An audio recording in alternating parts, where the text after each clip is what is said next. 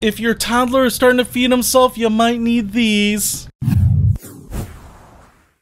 What's happening, Panda Nation? Peter Von Panda. You might have a kid 12 months or older, and really, my kid wants to feed himself, and so he's always grabbing the silverware out of my hands. And so I picked this up because, one, these change colors. I didn't really care so much about that, but I wanted to find something that he could grab onto. So obviously, a lot of the spoons that you will buy generally to feed infants are very long. You know, they're kind of give you standoff distance so that you don't get that yogurt or that baby food on yourself. These are much shorter, so that little hand doesn't have as much balancing to do, right? The hand can be right up here. You can see it's not soft or rubberized, but it's a hard plastic. Should be easy to clean, but it's nice and thick, so it should be easy to grip for a big toddler hand. This is like a softer silicone, but it's not that soft, rubbery silicone. It's just kind of like a hard, bendable silicone. As you can see, it kind of moves quite a bit there.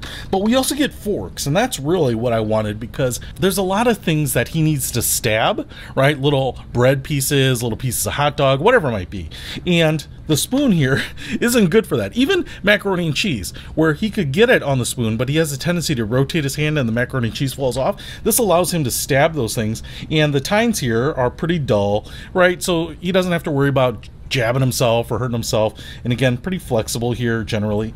But this gives him a little bit of that stabbing capability, so you can get into that macaroni and cheese, the potato, the bread, rice, or whatever he's eating here. So again, what I like about that is that he can start feeding himself and get used to eating at his own pace, not have to wait or rely on adults to do it, and, you know, I don't have to worry about him hurting himself either. So let's see if he can feed himself with this, and if my responsibilities to feed him are going to go down.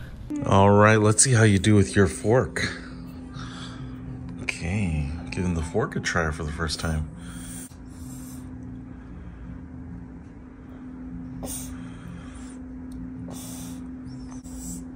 Yeah, you got it. You got it, just like a big boy. Yeah, good job. Good job, good job. Yay!